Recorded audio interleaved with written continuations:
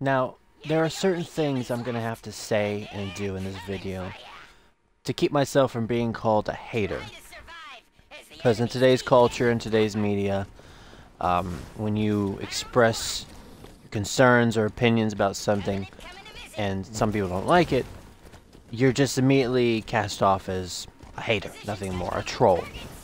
And even though I'm probably going to get called that anyway, I just wanted to put that out there to establish that no matter what anyone says, I'm not a hater of anything really. I mean, if you look back at my channel, I've always said if I don't like something, I don't enjoy it. That's pretty much the extent of where I go. Everyone's free to enjoy whatever they want to enjoy. In fact, the thing I'm talking about today, if you're excited, if you enjoy it, more power to you. More power to you. But today I want to talk about Aladdin 2019 and how awful it looks currently. Just how awful it looks.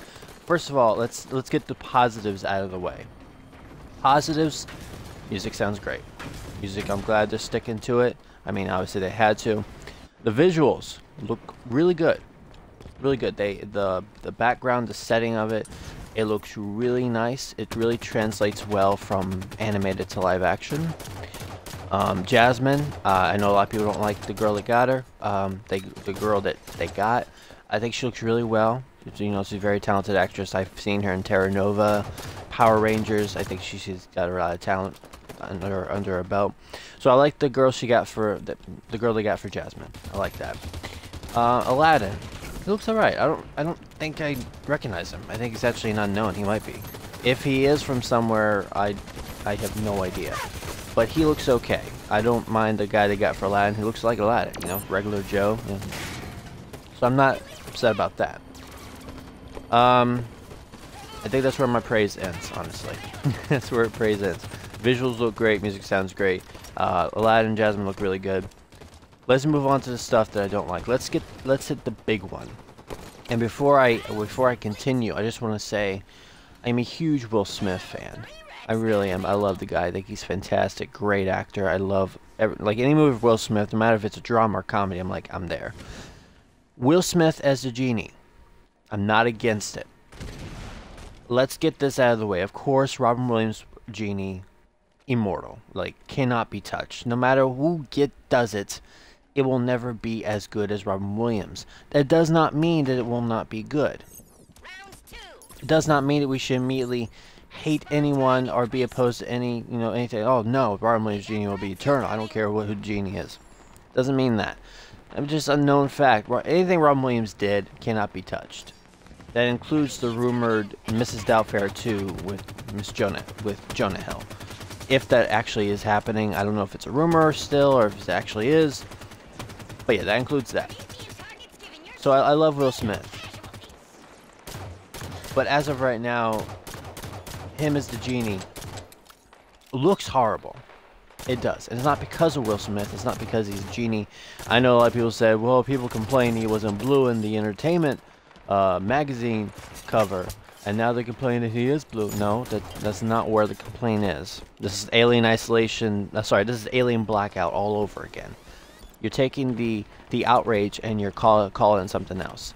The reason why people are upset is not because he's blue. Of course he's blue. He looks horrid. The CGI is really bad.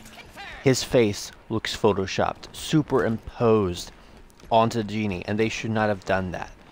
We know it's Will Smith. We weren't going to forget. That voice alone lets us know it's Will Smith. The problem, I think, the main problem with the genie, how it looks, is they try too hard to keep his likeness. You know, it's like they were afraid that people would forget it was Will Smith. They should not have done that. They should not have made Genie's face look so much like Will Smith. I mean, look at Thanos, right? It's Josh Brolin. I don't think that Thanos' face looks anything like Josh Brolin. But we still know it's Josh. And yet Thanos is one of the best CGI characters we've seen in cinema, recently. So I think the main problem is that they try too hard, way too hard, to keep Will Smith's likeness, and it has come off as making the genie look really, really terrible. Alright? I'm not saying this movie is gonna suck. I'm saying that so far, Genie for one looks fucking horrid. Let's move on to the next thing. Jafar. Oh my god, where do I begin? Oh my god. Who the hell did they get to play Jafar? And as with everything, my criticisms are not just, you know, they're not just for, I mean, they're not for the actors. Like, if I criticize something, I'm not criticizing the actors at all. You know, that I separate the actor from the art, to be honest with you. But who the hell did they get to play Jafar? That has to be one of the worst castings I've ever seen.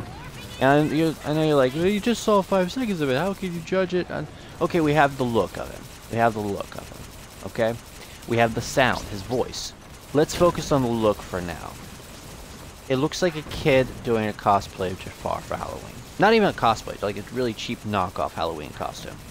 Let's be honest. The sound of Jafar's voice. Bring me the lamp. What? What? Jafar was conniving. He was menacing. He had a snidey, not snidey, but like a really harsh voice. It was evil. This Jafar, not evil. Like, so they messed up Genie's face. They messed up Jafar's look. The whole casting for Jafar's was bad. Will Smith as Genie could be pretty good. He's very funny naturally. So I think that could be pretty good. But you got the main villain looking horrible.